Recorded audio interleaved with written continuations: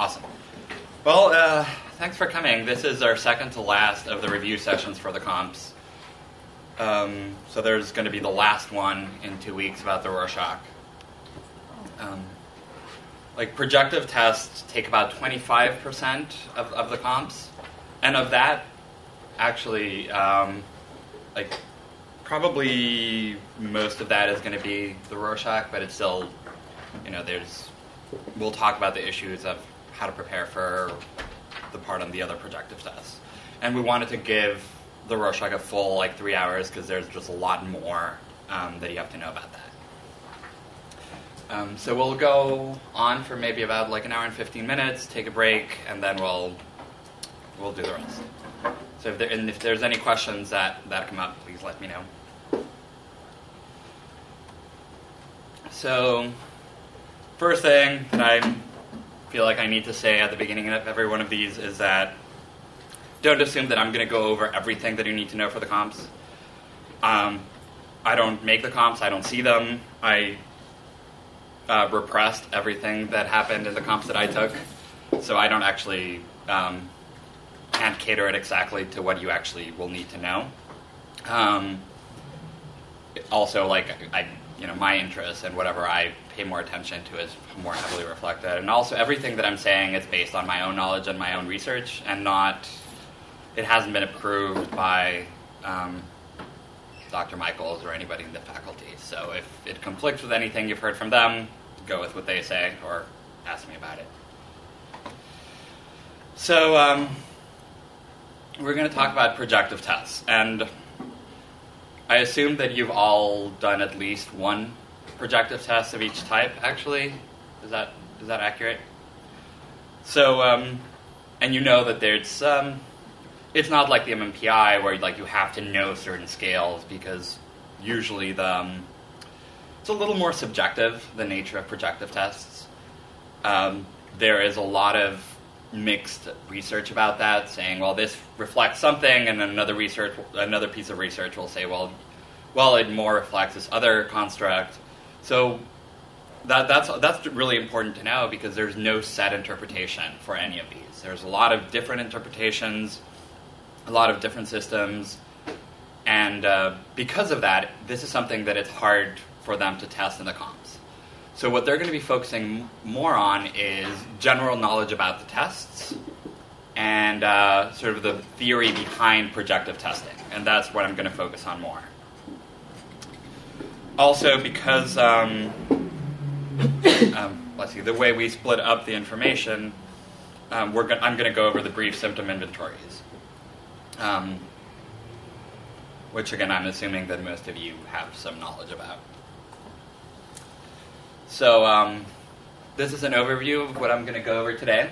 So we're going to go over sort of the theory of projective projection, what the types of projective tests are, what sort of things we look at, and then we're going to spend most of my time with the TAT, the thematic apperception test.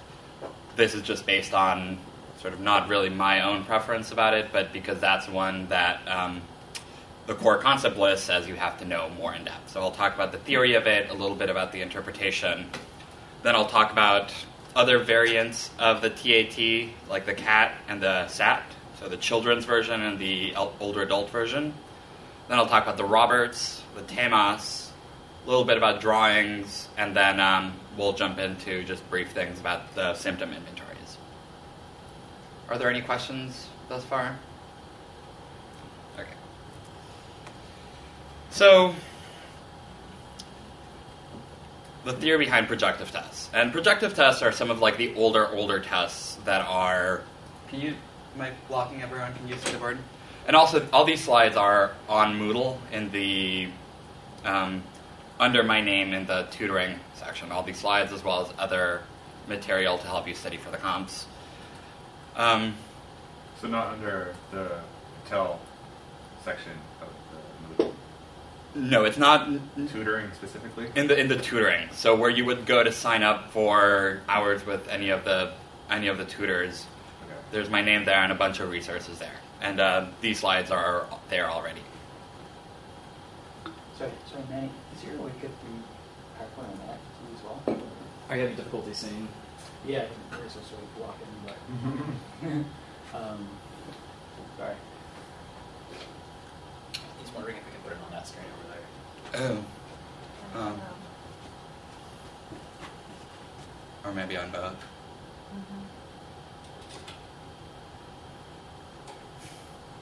Well, till we get that, I'll just keep going. So projective tests are some of the older types of tests, whereas, well, together with IQ tests. IQ tests were done like 2 centuries ago for placement. Projective tests have more their background in... Oh, it's there already. Like sort of psychoanalytic theory based on the idea that when presented with some sort of ambiguous stimuli, people will project, or people will put their own conflicts, unconscious conflicts into it. So their interpretations that they give are going to be related to what's going on for them. So in essence, like the nature of projective tests are, people are presented with ambiguous stimuli, and they're purported that like whatever's going on for the individual will come out. And there are different types of ambiguous stimuli, and we'll go over that. Projection was first formulated by Freud as a defense mechanism. So it's a way of like things that are not acceptable to one, they go, they're repressed, and then they come out in different, more subtle ways. What this means is that a lot of projective tests are a way of getting at what individuals aren't expressly aware of. So whereas for the MMPI or other objective tests, it can be fairly clear what construct they're measuring. Projective tests are really too ambiguous to measure something specific. So a test will measure probably, might bring out things that the individual is not fully consciously aware of. And that's a lot of their utility. Other things that have to do with like the theory of projection is that people assign subjective phenomena to things that are objective. So this has to do also with like the cognitive aspect of it. Like people will make assumptions, fill in the gaps in order to do that. So Freud said that projection is a process whereby all contemporary meaningful perception is predicated on and organized by the memory traces of all previous perceptions. So what he's saying there is that we use our own experiences to interpret things in our world. Belak, who I'll talk a lot more about him, he did a lot of work on the TAT, and in fact, probably is the most authoritative source on the TAT, looked at the concept of apperceptive distortion. Apperceptive distortion is sort of what happens when people look at some sort of stimuli and they look at it with their own biases in it. So they distort objective reality to match what's going on internally for them. And as you can tell, like it's a concept of apperceptive distortion is sort of the core thing of what we're looking at in apperceptive tests, such as the TAT. Hashing this out a little further, so the theory behind projective tests is that different types of stimuli will have a different response from the test taker.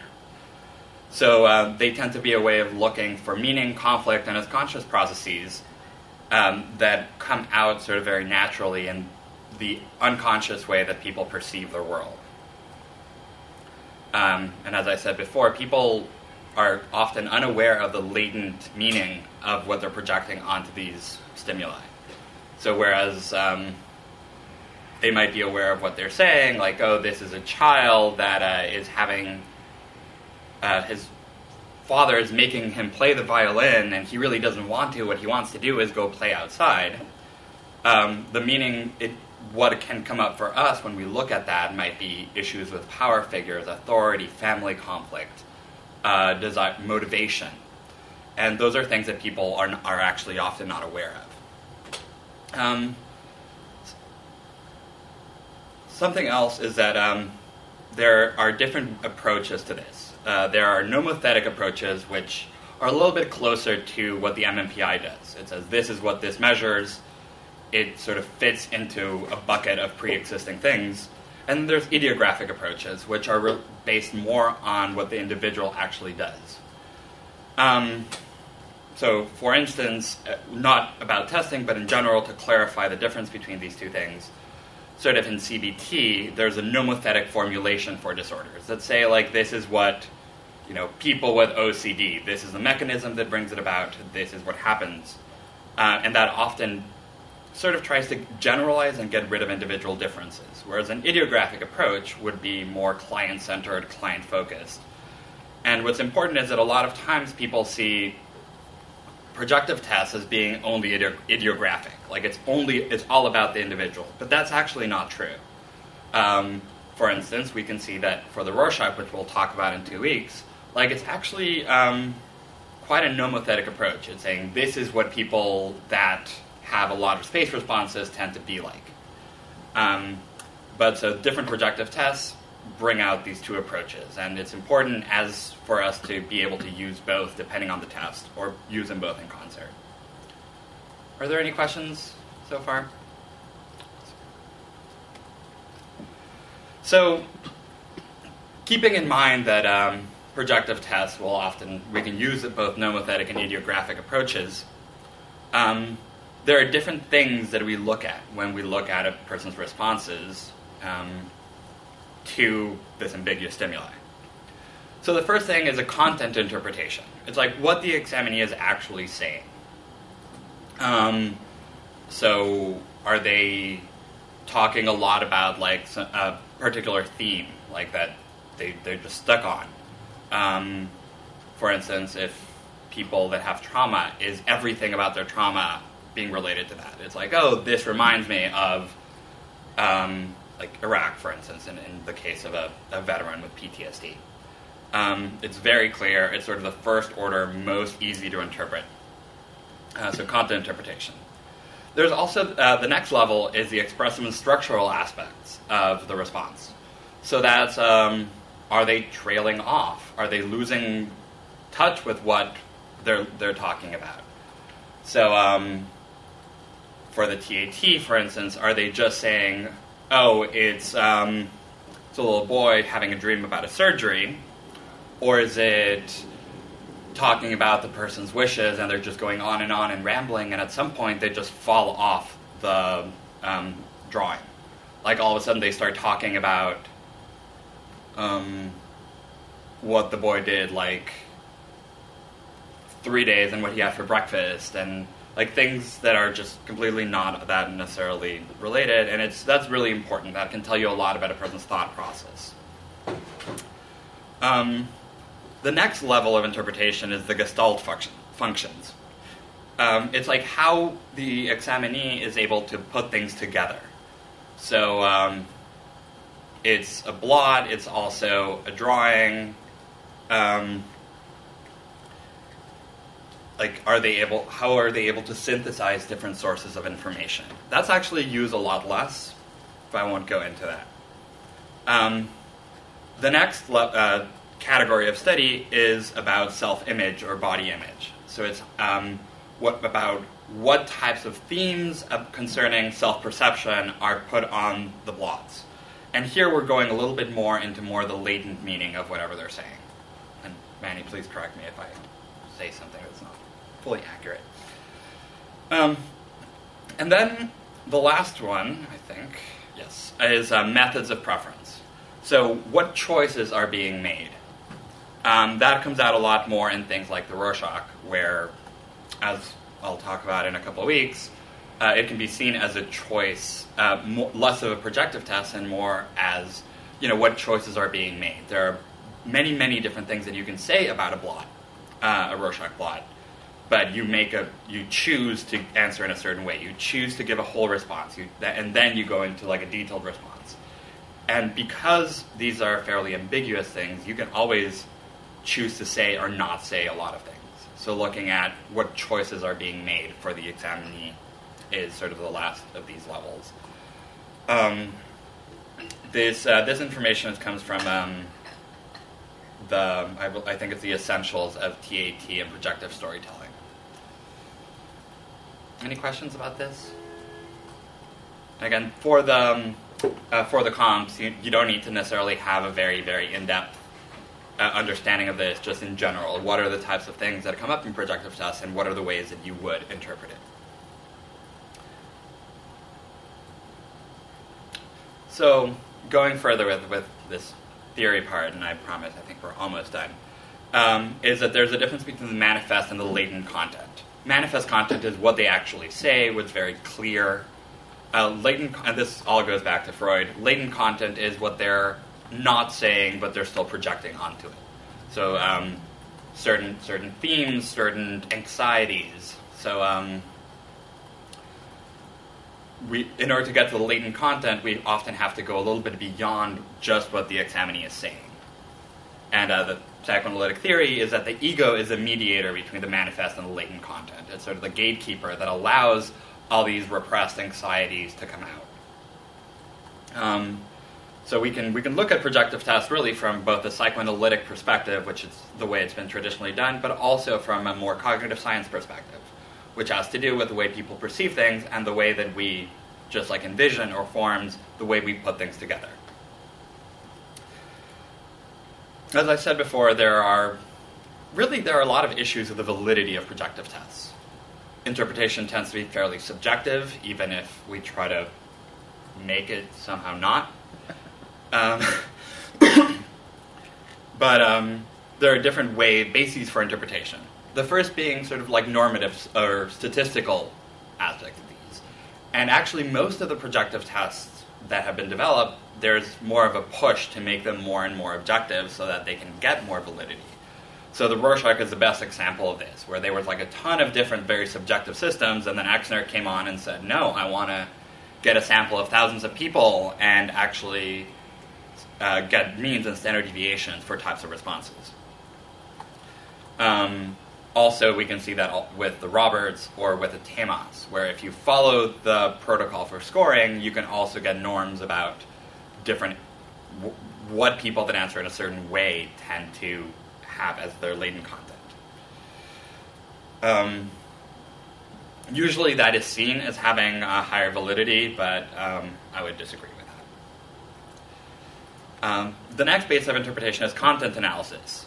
And that's kind of more of what most psychologists do when they give a projective test, except for the Rorschach, which has to do with looking at the different responses to the stories, looking at different responses to different things, and then trying to extract themes. So a lot of it is similar to the content analysis done in research, where there's a lot of information, and it's up to us to sort of extract things that are a little more hidden, more like patterns that you see. It's like, wow, look at how all of these responses to the temas have very quick, magical resolutions, but that are very negative. And that's a pattern amongst all of this. Interesting. What might that mean about the latent content for the individual? Or like more personality factors. The next level is intratest patterns. Say you compare the RISB with the TAT and an objective test like the MMPI. Are there any patterns that come out between tests? Are there any discrepancies that come out?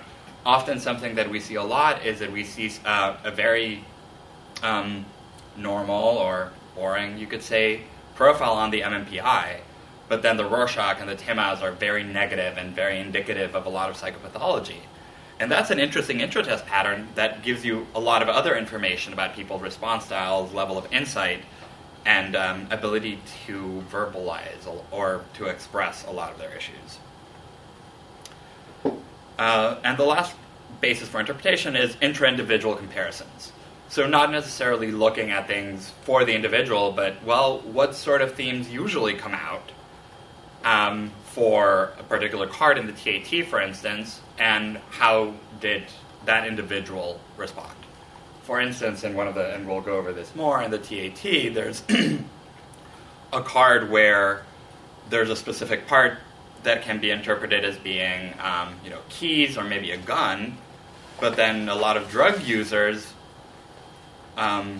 actually see a hypodermic syringe. So that's comparing how different individuals in different situations respond differently to this. questions? Or should I keep going?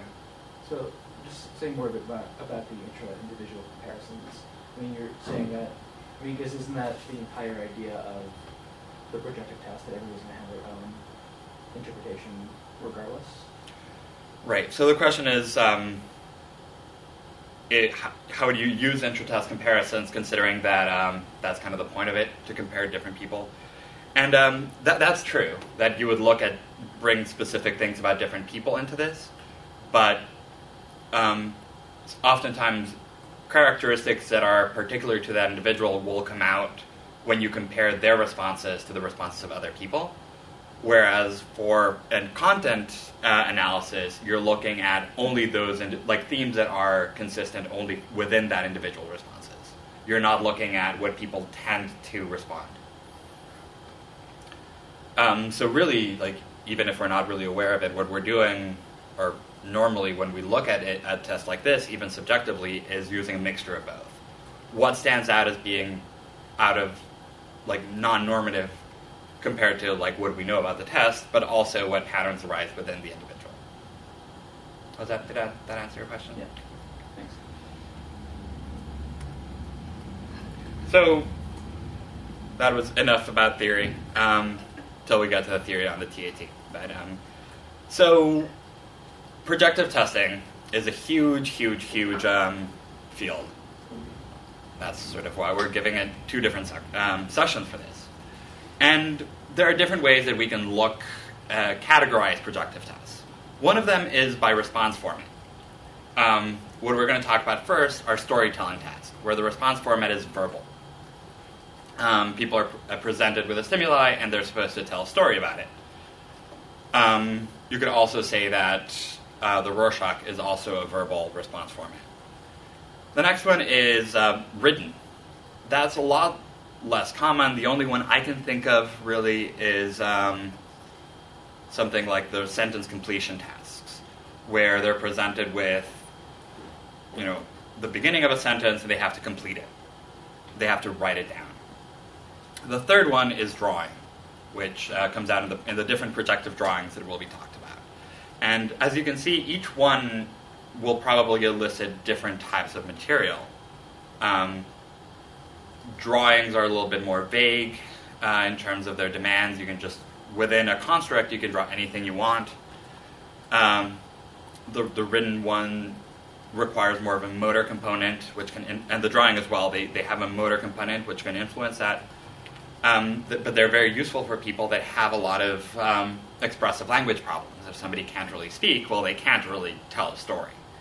Or children that might not have very well-developed verbal skills, or the nature of what's going on for them might be too intense for them to be able to verbalize it just because of their development. And then drawing is, for instance, a better way to get at that. Whereas, usually for adults, because our society emphasizes verbal expression so much, they might be more willing to give more details. So it's important to keep in mind, what the different things that might, within the individual, that might give different responses to different tests based on the response format. The other thing is the type of stimuli. So is it either a part of a sentence that they have to complete? Is it an image that they're asked to elaborate and interpret? Or is it a specific task that they have to do? For instance, draw a person. That's a task. And also the last of the things that I think it's important to consider is, how ambiguous is a stimuli? In the RISB, for instance, those are the sentence completion task. One of the sentences is a mother. So it's how ambiguous is it? It's pretty clear that it's asking about things about your perception of mothers, perhaps even your own mother. Whereas the Rorschach, it's something that has absolutely no, unless you have somebody that's saying it's an ink blot, everything else is not really based on the blot, right? It's very, very ambiguous. And everything falls somewhere in between. For instance, even in the TAT, the RISB, let's say, not the RISB, let's say the TEMAS, it has, say, a drawing of people shoplifting. Well, that's pretty clear, right? It is what it is, and there's it's pulling a very specific type of responses. And so when looking at different types of tests as you're studying, it's important to think about, like, well, how open is it, and how is the stimuli? How ambiguous is it, and how is that going to influence the type of responses you get? Anything else? Questions or? So, this is sort of a selection of different storytelling tasks. We're going to go over essentially everything except for the Rorschach today. There are 3 sets of storytelling tasks that I'm going to talk about. So there's a thematic apperception test together with the variance, the senior's apperception task, and the children's apperception test. There's telling me a story, and the Roberts 2, which are more for children. The drawing task that I'm going to talk about is the house tree person, draw a person, person of the rain, and the kinetic family drawing. And then I'll talk about the broader incomplete sentences, and in 2 weeks we'll devote all the time to Exner and the Rorschach.